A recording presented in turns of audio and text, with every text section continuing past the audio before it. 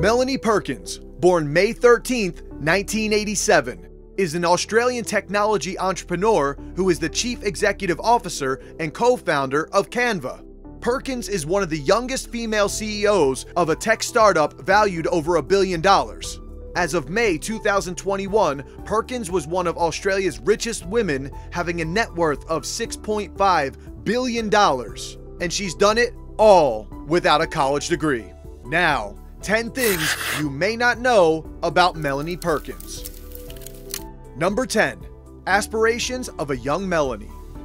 Melanie Perkins was born in Perth, Western Australia. She is the daughter of an Australian-born teacher and a Malaysian engineer of Filipino and Sri Lankan descent. In high school, Perkins aspired to become a professional figure skater and would routinely wake up at 4:30 a.m. to train. Throughout my life, I've always put a lot of effort into any single thing that I did. This goal-oriented mindset would continue to be present as Melanie's goals shifted to business. Number 9. Early years of an entrepreneur. By the age of 14, Melanie had started her first business, selling handmade scarves at shops and markets throughout Perth.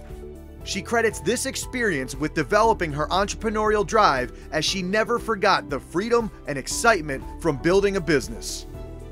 Number 8. Business inspiration of a college dropout.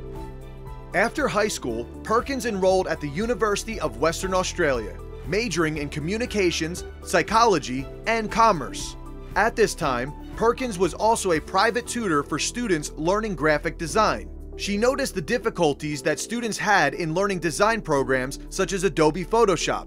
It would often take students a semester at university to be introduced to the basic features of these complex design programs. Perkins thought that there may be a business opportunity in making the design process easier.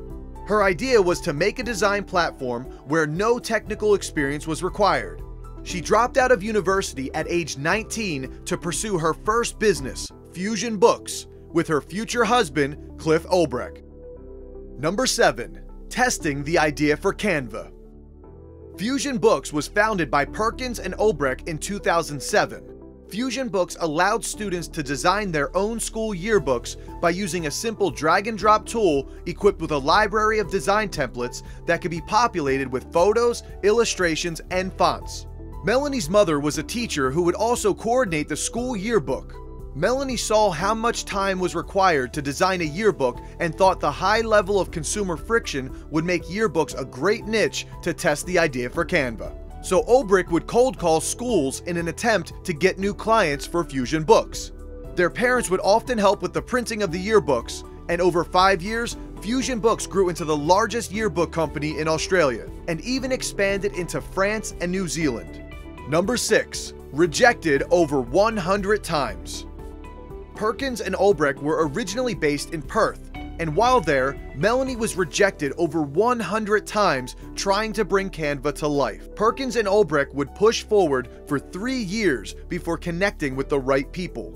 Their grit and persistence would come to pay off not too far down the line. Number 5. The third Canva founder. In 2011, prominent investor Bill Tai visited Perth to judge a startup competition.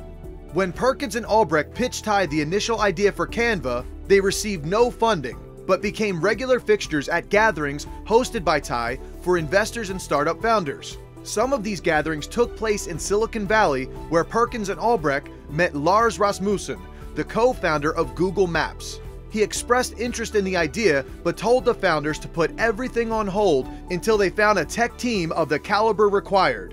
Rasmussen then introduced Perkins and Olbrich to Cameron Adams, an ex-Google employee with the relevant technical expertise.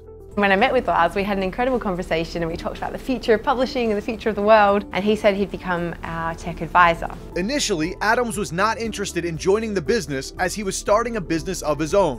When Adams was in Silicon Valley trying to find funds for his startup, Perkins had sent him another email asking him yet again to join their business. After that email, he agreed to join Canva, becoming its third founder and chief product officer. Want to hear more about entrepreneurs that have succeeded without a college degree? Subscribe to our channel, where our goal is to educate, encourage, and entertain zero-degree entrepreneurs just like you. Now back to the countdown. Number 4. Women in Startup. Perkins is amongst the 2% of female CEOs of venture-backed companies. She wrote an article discussing her journey as a young entrepreneur to encourage people from diverse backgrounds to pursue big dreams and concentrate on their goals. Perkins has implemented policies at Canva that eliminate bias in the hiring process, resulting in Canva obtaining 41% female representation, significantly higher than the industry average of 28%. Number 3. Interesting extracurricular activities. Perkins took up an interest in kite surfing when she discovered many prominent venture capitalists use this to network with founders. She would regularly kite surf with venture capitalist Bill Tai. Perkins has also traveled the world extensively, crediting a trip to India as a life-changing experience. Number 2. Outlook on money. In 2019, Ulbrich proposed to Perkins on vacation in Turkey. The engagement ring was valued at a whopping $30. That's right, $30. The couple have been critical of materialism, with Ulbrich stating, "What is the point of hoarding stuff?" They have expressed a desire to donate most of their fortune to charity. And after they married in 2021, they joined the Giving Pledge, committing at least half of their fortune to philanthropic purposes. 9 down, 1 to go. Which were the most surprising to you? Were there any interesting things that we missed? Comment down below. Number 1. Employee Quality Control.